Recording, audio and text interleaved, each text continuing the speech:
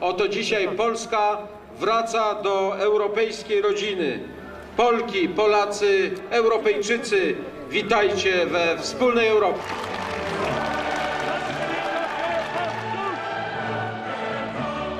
The 4th May of 2004. I was like celebrating like 20 meters from here.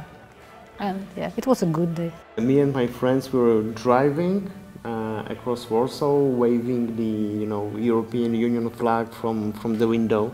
And because we knew, being young people, that this is an enormous change. I mean, for the first time in the history, we officially became a part of the Western world. My name is Márta Milóševská. I'm a theater director and a dean of the directing department at the National Academy of Dramatic Art in Warsaw. My name is Zigmut Milоšевsky. We are married, and I'm a writer, an activist, secretary of a literary union, which is an association of writers. Description in Polish language, it's called Homo Sovieticus, and it describes the mentality of people that were raised in the communist country. Yeah, but we lost this mentality. Oh, not we did. Everyone, and not to the level that we may forget about it, I believe. No, but still, I mean, I would disagree. So, I mean, things changed, I mean, in the 1990s.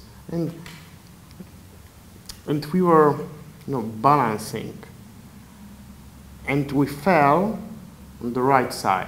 Yeah, the Polish presidents, the Polish prime ministers do not live in the golden palaces like previously in the Ukraine. They live in like regular flats in blocks or in small houses. That's the difference. Often there are rich people and crazily rich people in Poland. They are just rich. They have no influence, on politics, on how the things are done. They're just rich people, like everywhere. Yeah, the theater was always a space of freedom in Poland, and many important things happened in Poland in the theater, and also as in literature. For example, the biggest riots in 1968 in Poland started in the National Theatre because of the theater play, which is very interesting. So the theater was always influential in Poland, and people found their ways to express their ideas, and the communists were quite smart. The communists made an art, this kind of a ventil to this security valve to release the pressure.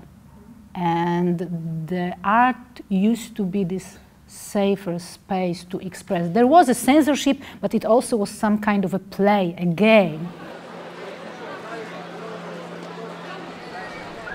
When we hear the stories of Ukrainian women and men, for example, about murders, about violence, about rapes, it's something that we knew here in Poland 70 years ago, because the whole generation of our grandparents and our grandmothers had like PTSD after the Second World War, and they experienced exactly the same. So considering they were happy enough to survive. Yeah. So we know that it's not a propaganda, pro or anti-Ukrainian. It's like, these are the facts, and this is the way Russia is leading their wars.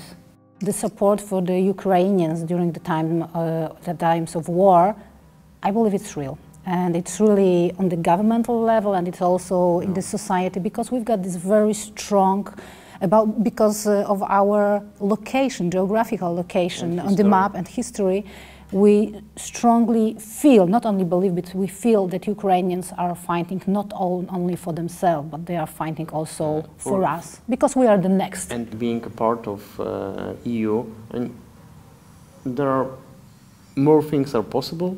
The cooperation between EU countries. We profit from it as much as we can. Even though if there is one common denominator of Polish politics, no matter what the colors, right wing, center, left wing. So this common denominator is hatred against Russia. So there is no openly pro-Russian, party or movement in Poland.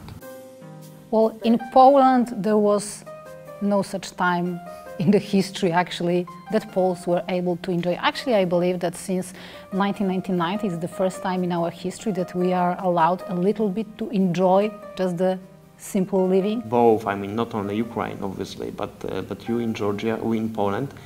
In Moscow, we are still considered great Russian territory.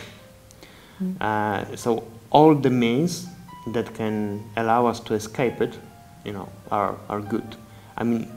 We here, we all feel that we were saved by being a member of North Atlantic Alliance, being a member of European Union. For the first time in our history, we are safe from Russian imperialism, and oh my God, it feels so good.